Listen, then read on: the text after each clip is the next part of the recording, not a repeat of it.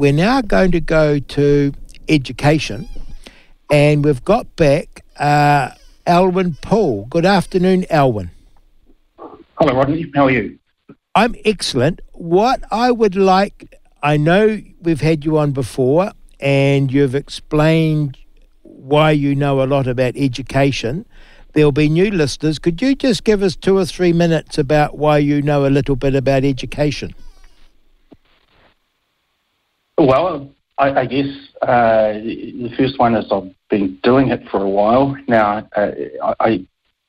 When you look out from inside, I still consider myself very young, but I have been working as a teacher, educator since 1991 in various roles, from Tauranga Boys, Hamilton Boys, St Cuthberts, to designing a middle school model and putting that in place as Mount Hobson Middle School, which is now Mount Hobson Academy, taking that model through very good staff to South Auckland Middle School and Middle School East Auckland, and doing continual research and listening to people really, which has had a phenomenal impact just this week that I can sort of tell you about as we go.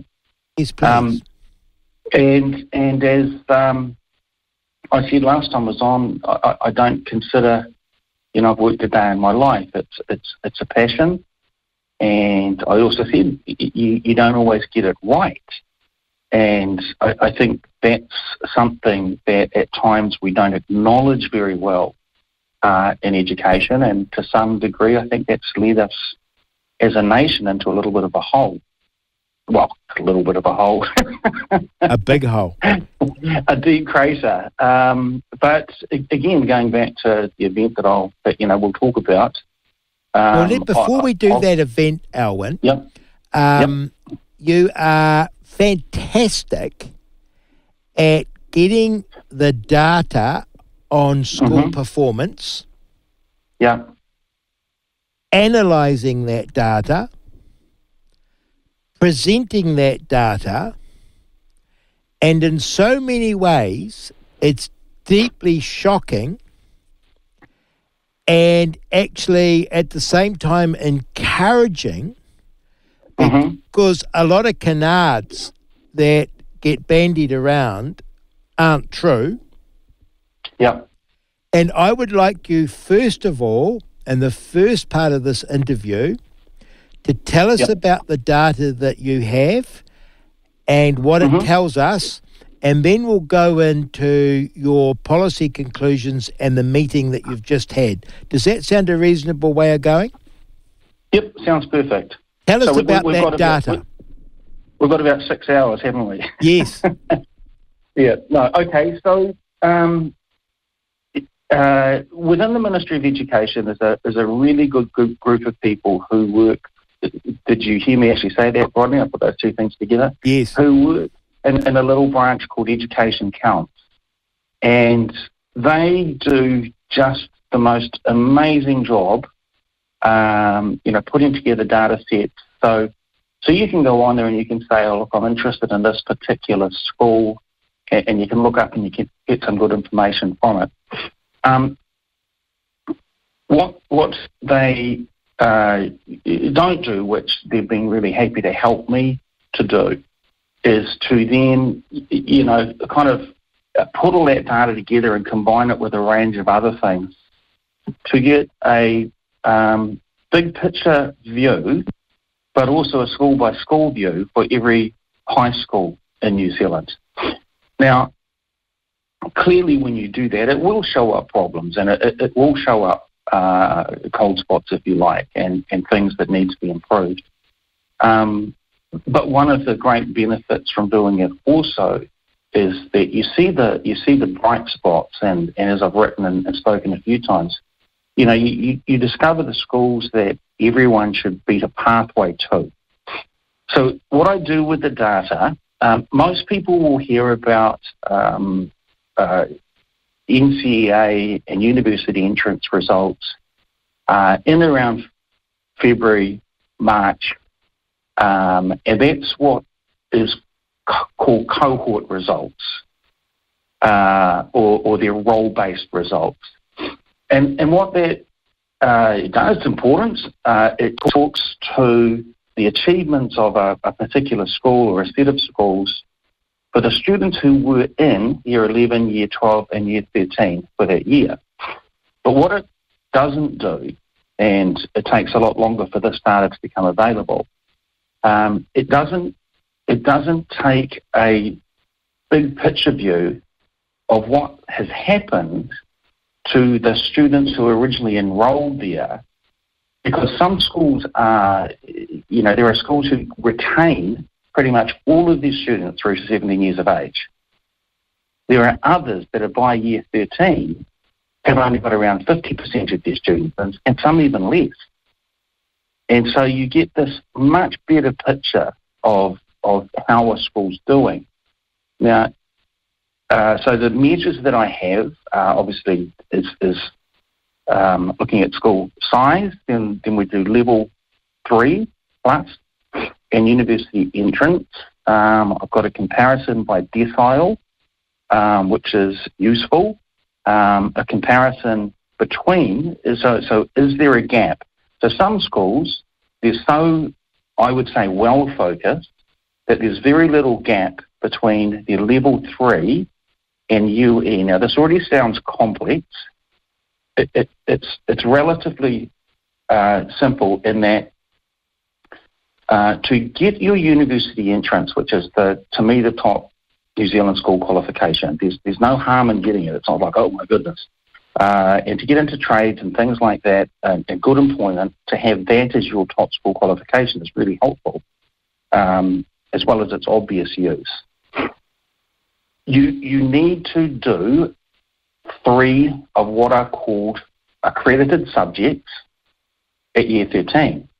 And some people will think, that's a narrow band and some kids don't suit the academic subjects and all that sort of stuff. It's not a narrow band at all. It's actually really broad. It includes Māori, Samoan, I think Tongan, different sciences. It's probably about 30 subjects. And it's relatively easy to channel kids through into that, but some schools simply don't do it. They sort of pre-prescribe their kids as not having that ability, or they don't explain it well enough, and particularly to parents, etc. I also look at retention. Does the school keep its students through until 17 years of age, which John Hattie, the great sort of New Zealand educationalist, would say is probably the biggest correlation to success. Keep them in school. Now, they're more likely to stay if the school is doing a good job and they're interested in school. I also look at their pathway. Where do they go? So, for instance, how many of the leavers from that school are going into degree level study? And then there are some measures. So, for instance, it's becoming pretty obvious that, if it's not already, that we have a severe attendance problem. I don't know what goes beyond crisis, but in Term 1 of this year, for instance, the data shows that in Decile 1 schools, only 22% of students are fully attending. What's the definition of fully attending, Alwyn? Fully attending is 9 days out of 10.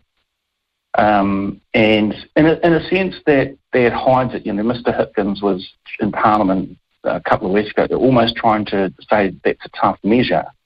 Well, goodness. And again, international comparisons of New Zealand's attendance has us behind every one of the countries that we would think that we are comparable to. And for instance, with the UK, just miles behind. And we've always had this sense, and I guess it came out of the late 70s, that New Zealand was a remarkable country for education, and at that time, comparably, we were. But at best, we've stood still. And so the rest of the world has passed us by, but I'd say in the last 5 years, we haven't just stood still, things have gone into some significant decline, which is a worry. It should be the opposite. We should be getting better. So this data, yep. If I was listening to our show and I wanted to see how my kid's school was performing relative to other schools, is that readily available to me through the ministry? No, it's available through me.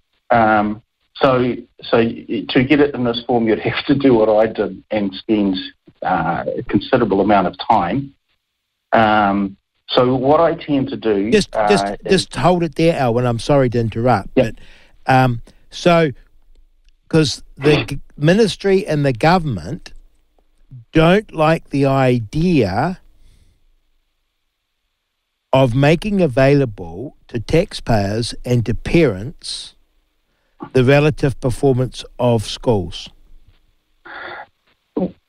Yeah, we have had, I guess, a pretty strong tendency not to put out there what people call league tables. And there are a couple of things we can do about that to kind of make it, I guess, more palatable even for the schools. You see, the reason, if I'm involved in teaching and learning with kids, the reason I get out of bed in the morning is because I have a very strong belief that they can improve, that their learning can develop. Whereas if you're in a situation, and it can be, for instance, you consider that ability levels are fixed, which is a sort of psychobabble nonsense from about 30 years ago, where you categorised people according to some form of fixed ability, which it's just nonsense. Or you will say that the hindrances in a particular child's life are so strong, socioeconomic, family background, all this sort of stuff, that, we're pretty much wasting our time with that group. And again, that's nonsense. I mean, that's why state schools exist. And the data shows very clearly with these bright spot examples that that's nonsense. Well, that's what, there are two things that strike me about this data. The first one is the extraordinary variation across schools. So I'm just glancing over it now. Some schools are as low as, this is amongst schools that have got a roll larger than, with 75 leavers or more, right? So you're correct, you're on the big schools, so you don't get odd anomalies. Some schools are down to about 15% of kids are leaving with NCA level 3 or above. Yes. Other schools are at 95%. Correct. Now, that is extraordinary. So just picture this, listeners. You've got a school here where 15% of the leavers are leaving without level 3 or above. A school down the road is leaving with 95% or a little bit better. A huge difference. Now, if someone had told me that, I would have said, oh, yeah, there are schools that are poor, living in poor parts of New Zealand, where the families are struggling and not great. And then there's your flash schools full of white privilege where everyone's happy and the parents have got lots of money and they're private schools and bright kids are going to those schools and they can do well. That's the canard, isn't it? Yep. Now, what your data shows,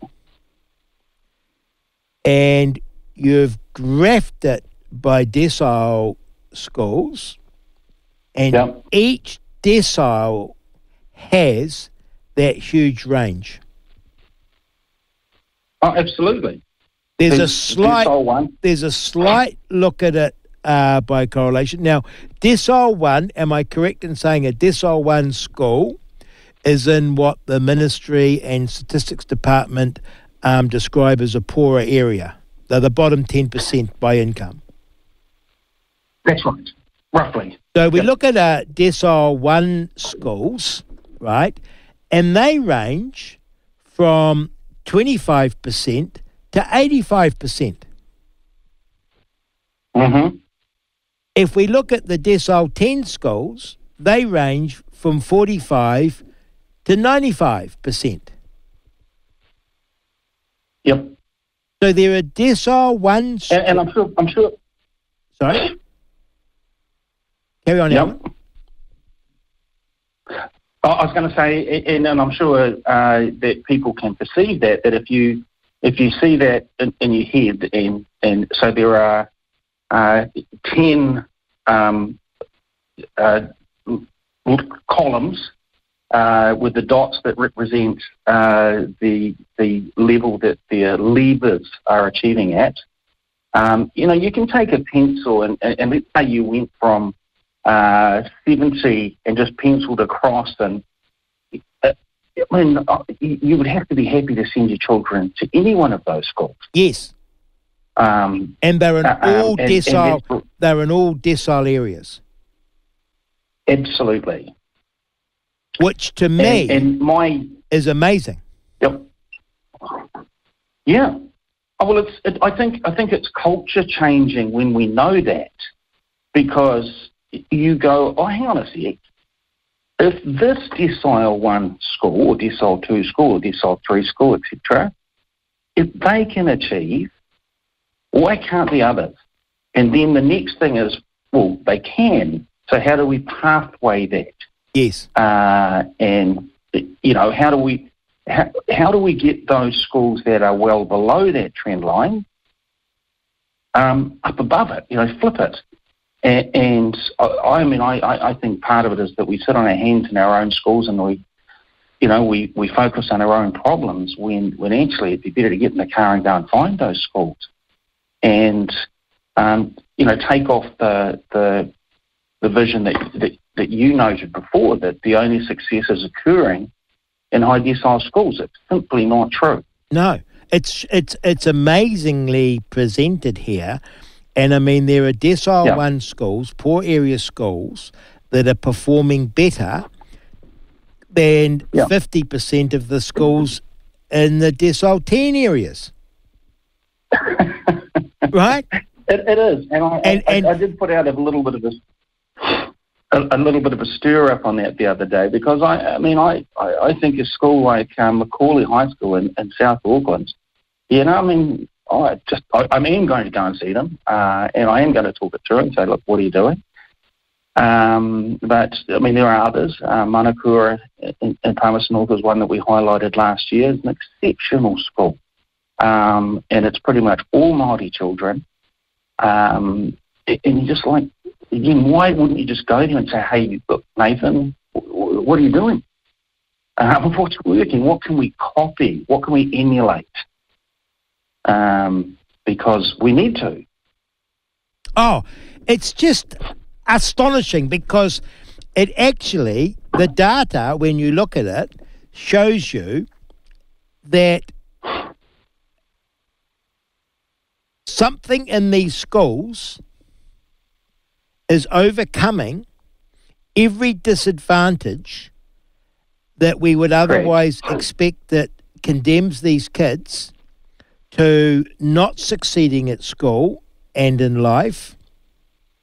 There are schools in the poorest areas that are exceeding, as I said, 50% of the schools in the rich areas. That means that there are things that schools can do. This is objective measure. Like you're saying, this is an objective measure comparing apples with apples with apples. There are things that schools are doing that are transforming kids' lives here, today, now. Correct. And if you do want to look at the other end, if I was a parent in one of the decile sort of 7, 8, 9, 10 schools who are well down, I'd be wandering along saying, what can we do about this? Yes. And because that's a huge waste of talent as well, of course. And a waste of developing ability. Of course. And, John Hattie would often call these cruising schools. And, yeah, so you'd be saying as a parent, how come we're not above the line there? So that this, and I mean, this is the whole argument of state education is to have a level playing field. Yeah. And you're showing a variation, and let me repeat it, from 15% leavers having achieved to 95% over having achieved. And that's, you couldn't imagine a bigger variation if you tried, but no, the variation is more to do with the school than the environment or the socio-economics of the family, because there are decile 1 schools, the poor schools, achieving above the rich schools. And that's where we come now to this conference that you've been at. Now, let's talk about that for us, please. Yeah, I guess the final thing on the data too. So I make it available 2 ways. For people who are using it in a professional way, they can contact me through alwyn.poole@gmail.com. Thank you. And there's a price for that, and I think it's a very fair one given the time and expertise put in. For people who are, a parent, etc., and they want the background, they can contact me at the same email address, alwyn.poole@gmail.com, and I'll make it available for them for free.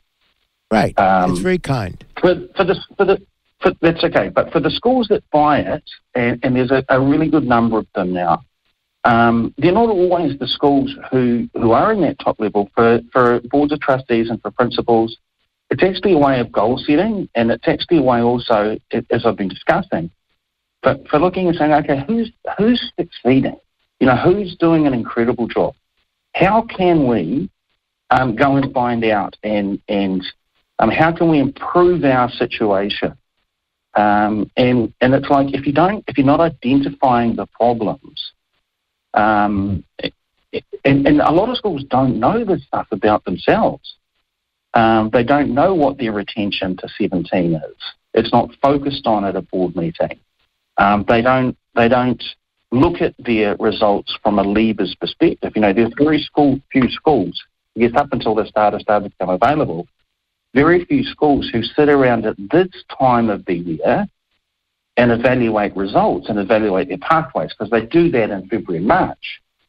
But this gives them a lot more information to consider and to plan on.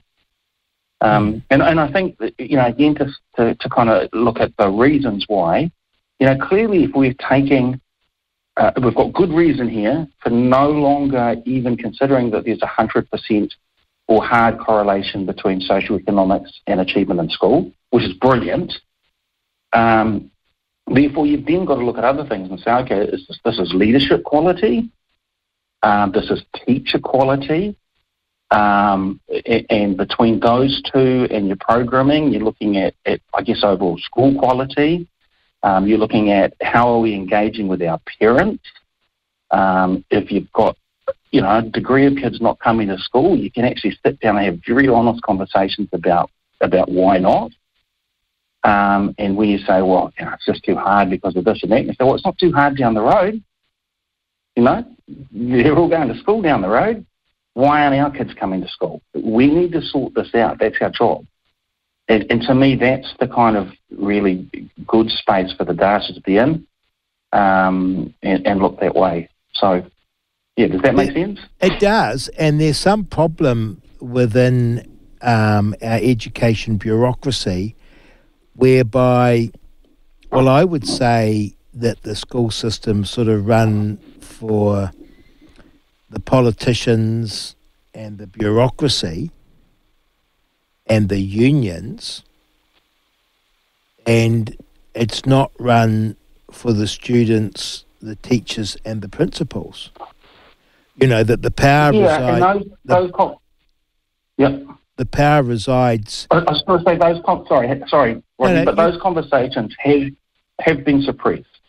And a part of it is this perception that we have pretty much had thrust upon us in New Zealand that any qualified teacher is the same as and as good as another teacher. Now, it's just not helpful, because what it means is that, you know, if you're struggling a bit as a teacher, I'm not supposed to be struggling, so you don't go and work actively at improving your quality and go and seek out those star teachers. And every adult knows that when they grew up, there was one or two teachers that really shone for them. And we should be holding those people up, and they should be, you know.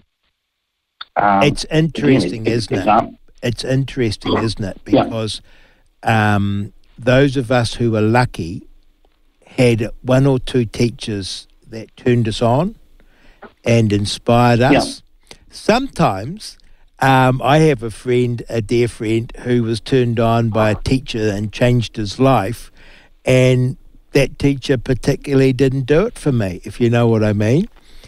And we also know from our kids that there are teachers that they greatly admire, work hard for, and teachers not. And they know the difference. The kids know. Yeah, and also, I mean, you then challenge the children because, you know, at our schools we say to our staff, you know, we need what I call a 300% model, where you convince the staff that the success of the children depends 100% on them, you know, their qualities, their professionality, their care. Then you convince the children that their success depends 100% on their dedication, their ability to listen, their attitude, their approach, being at school, etc. And then you convince the parents that the success of their children and the success of their school depends 100% on them. And therefore, you know, when someone has a slack day, the other two groups pick it up. And so for you, you know, I would have said to you, for this teacher that wasn't really working for you, I'd say, well, wasn't it his mark at the end of the year? It's yours. Yes. And, you know, he mightn't be your favourite teacher, but I tell you what, and I used to do this particularly when I was teaching at St. Cup.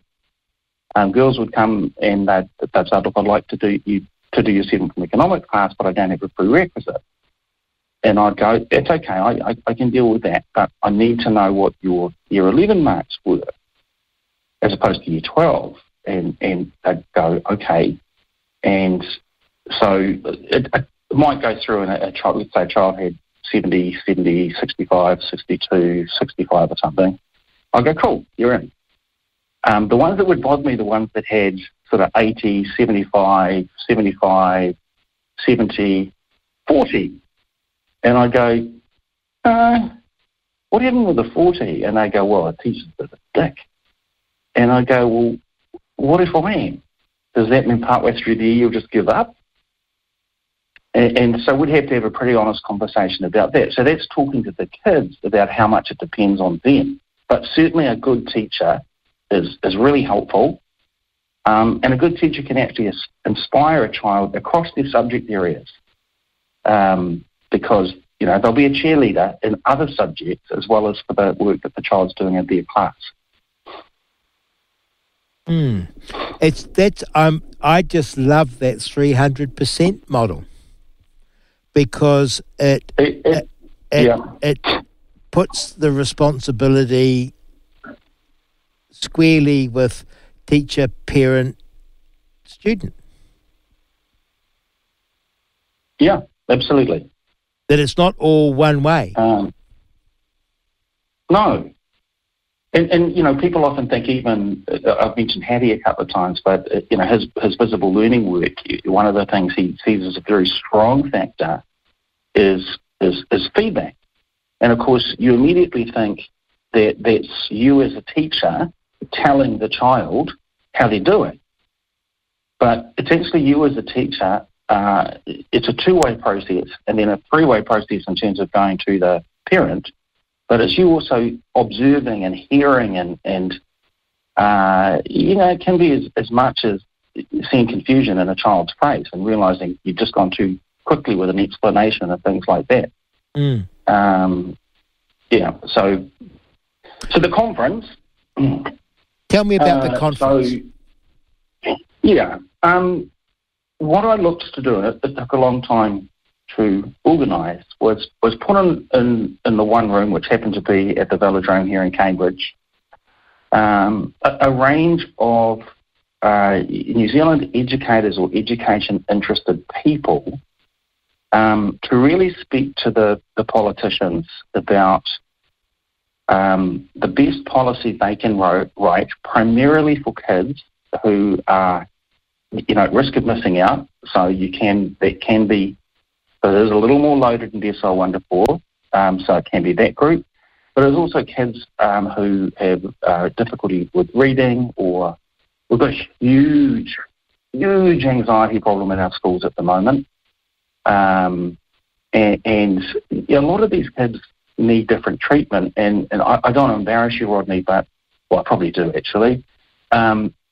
You remember that you were at Mount Hobson once, yes. And we were sitting in the office talking through some things, and there was a boy outside sweeping the path, a boy called Alex, lovely kid, but as Asperger's as you get. And as he's sweeping the path, he looks through the window, and he sees you sitting in the office.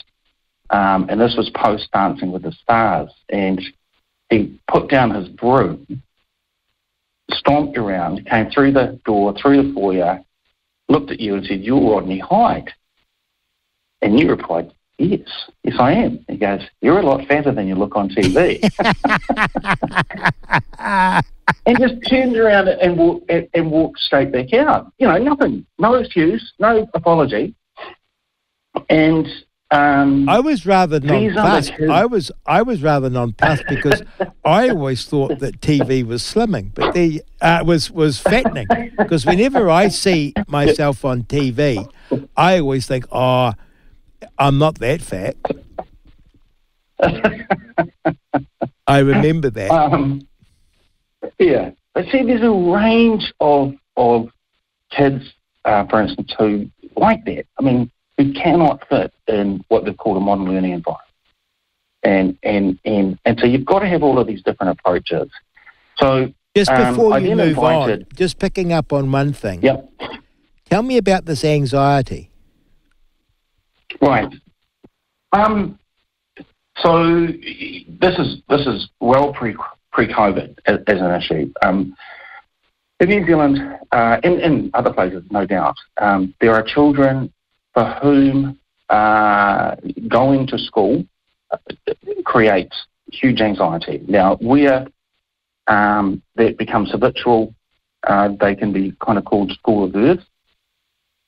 And you have to have a really well thought through, and you don't succeed 100% either. There are some kids for whom it's 2 or 3 times trying to overcome this hurdle, where you've got conditions in place for them that lower their anxiety levels when they come into a school.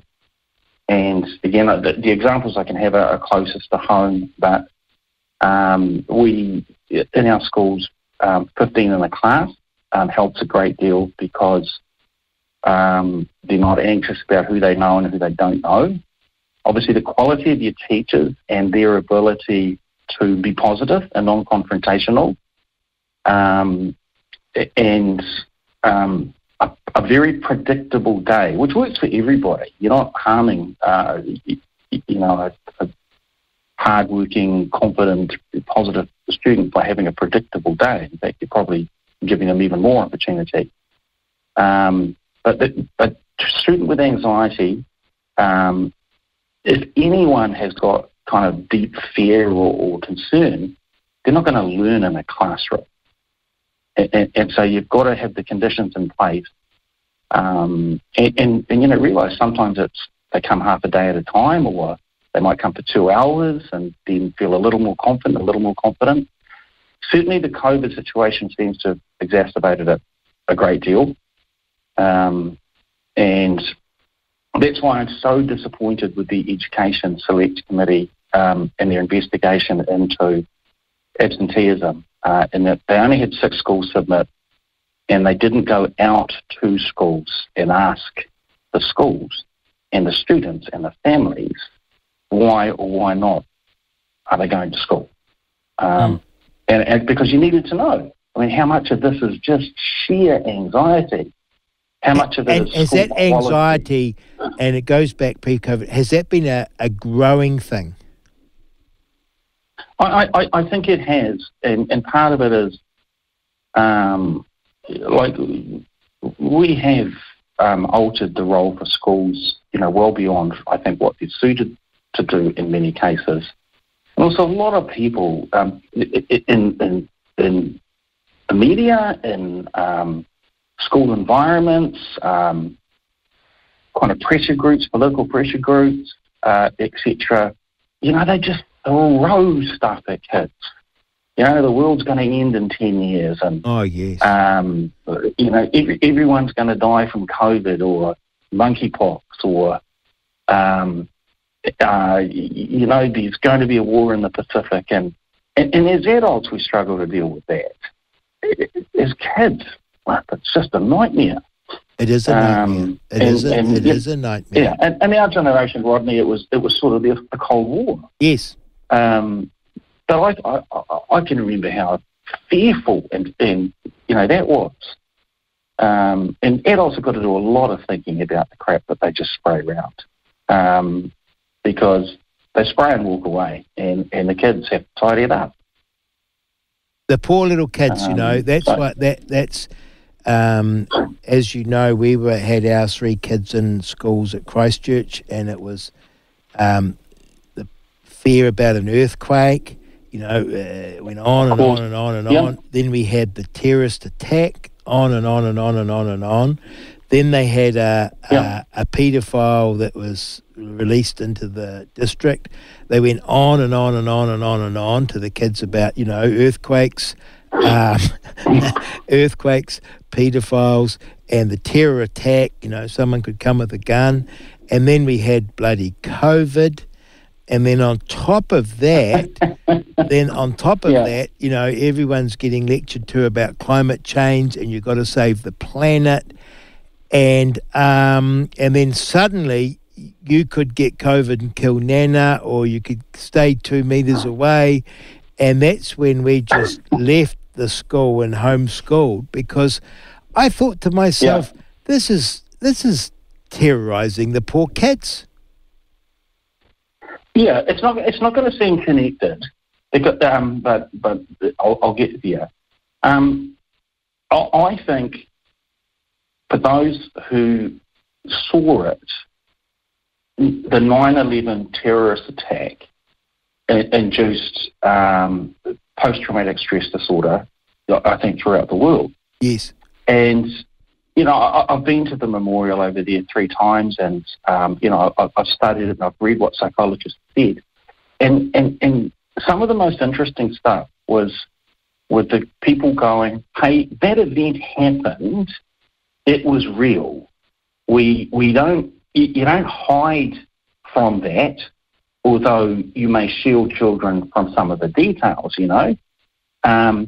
But what they said was really most trauma-inducing was that the planes crashing into the buildings and the buildings coming down was repeated again and again and again and again and again and again.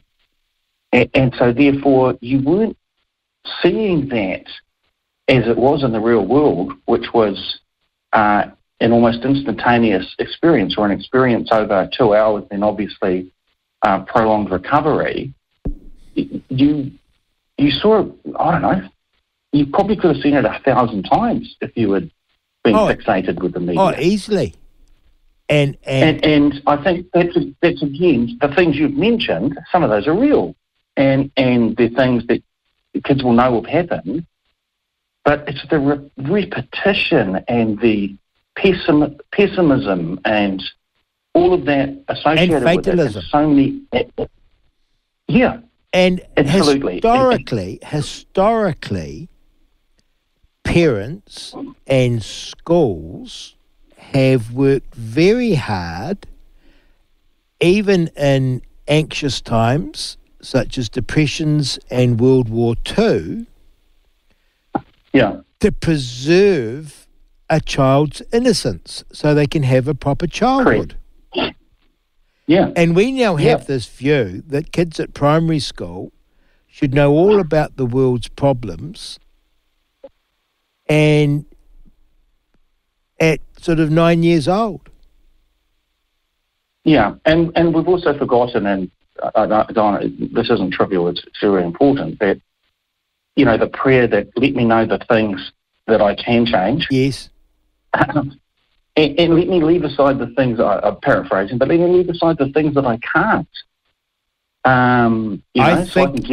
I keep thinking back to that wonderful movie. I think it was called A Beautiful Life, where the man with his son was in a concentration camp and pretended to his son that it was a holiday or that it was a fun place.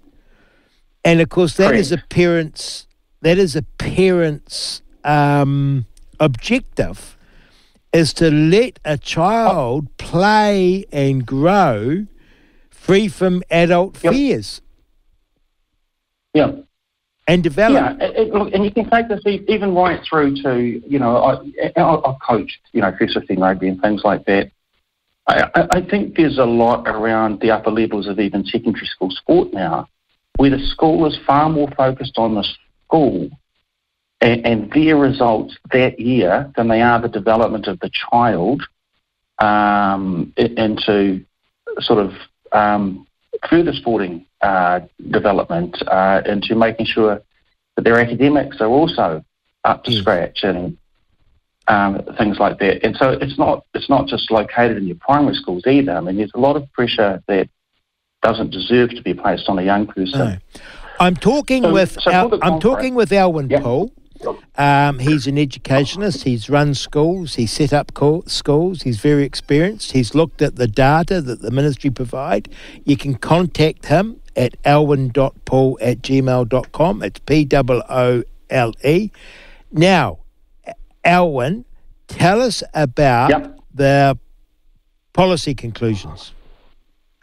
Sure. So I put together, you know, and very grateful to the people who turned up, invited Erica Stanford from National as a spokesperson, Chris Bailey from ACT, also invited Jan Tanetti, who declined, and the Green Party, who just didn't bother replying. So Erica and Chris were there for the 2 days. And the sort of people that we had talk, I'll read you the list really, because I think you'll love who turned up.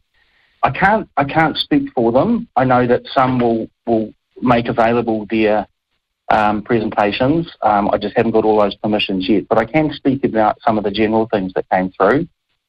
So we had two ladies who opened the mornings. One's a lady called Sandy Geyer, who has written a remarkable book called Path of the Lion. And she talked about self-leadership, and she changed the room, and she certainly changed and challenged, you know, my views about the way that we treat leadership in schools. She was brilliant. And then Kate Morton, who works in the sort of business and personal mentor framework, but also tells her story from being an extraordinary student at St Cuthbert's and through university, to then having to work out how being just so on the go had to be balanced up with other things. Otherwise, you know, she wasn't going to last very long. We had Greg Newbold, the criminologist, who's retired out of Canterbury University, so it wasn't a tame room. Man called Lance Norman, who works for in and around Waipareta Trust.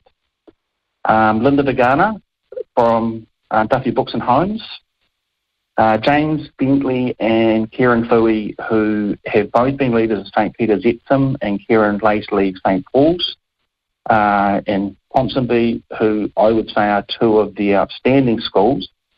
And they spoke to, as you'll look through the data, you'll see the remarkable success of many of the Catholic schools. Yes. And as I said, the one I've highlighted in a little article so far is Macaulay. So Karen spoke to us about the things that he thinks is causing that, but also with humility. He said, look, we've still got a long way to go, and there are still schools to work their way up. We had Professor Elizabeth Rata from University of Auckland, and she was simply extraordinary at looking at the difference between socio-cultural knowledge and academic knowledge and where they're placed, and without devaluing either of them. I thought she did an extraordinary presentation, and I do know she's happy for hers to be shared, and I'll work on it. Susan Warren from an organisation called Comet, that does a lot of very good work in Auckland and particularly towards South Auckland. Rob Gilbert, who is one of the leading team at Tauranga Boys College. We had Dame Wendy Pye from Sunshine Books, and she is a force of nature. But again, she simply explained the quality and the why of one of the new series that she's put out, called Decodable Readers. And, there's a lot of stuff around early literacy. And to be honest, she just provided very, very good solutions. Another person whose path to her doorway should be cluttered with bureaucrats. John Hattie is contributing. He's travelling the US at the moment, but he's sending through a recording. I had a little bit to say.